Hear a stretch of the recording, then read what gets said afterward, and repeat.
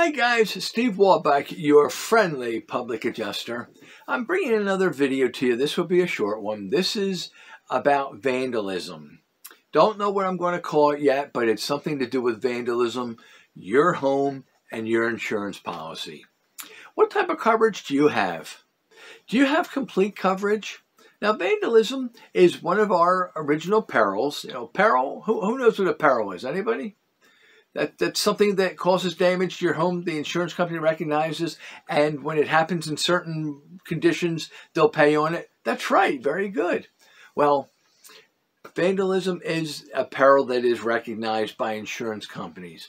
The thing is, once you've had this, how complete is that insurance adjuster going to be and thorough going through the home? Or does he hand you a list, a blank paper with a bunch of information that you need to fill in? Here, put together a list of all the things that were taken or have been damaged, and we'll take a look at it then.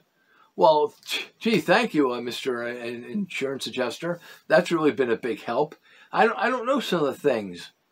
Well, as a public adjuster, we know what to look for. Number one, did you file your police report yet? Never file an insurance claim on vandalism if you don't have a police report in hand. Get that first. That's very important. You know, how far did that intruder go within the house? Was he just in one room? Was he in several rooms? Do you know?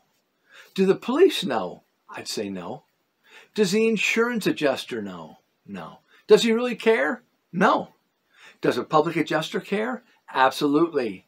If he's going into other areas and he's contaminated your personal belongings, that's a very serious thing. And we take that very seriously. And that's something that we'll fight for you when we represent you during a claim of vandalism. Not, here's a sheet, fill out what seems to have been damaged if anything was taken. So vandalism / burglary, and we'll take it from there. Nah. That's not going to cut it for you. I certainly won't want it that way, and you shouldn't settle for that either. Give me a call if you have a situation like this, if you know of someone that's had this situation, or if you've already filed a claim with the insurance company and they've already done that, give me a call anyway. I still may be able to help you. All my contact information is at the end of this video. I'm Steve Wolbach, your friendly public adjuster. I want to thank you for listening. Have yourselves a beautiful day. God bless you.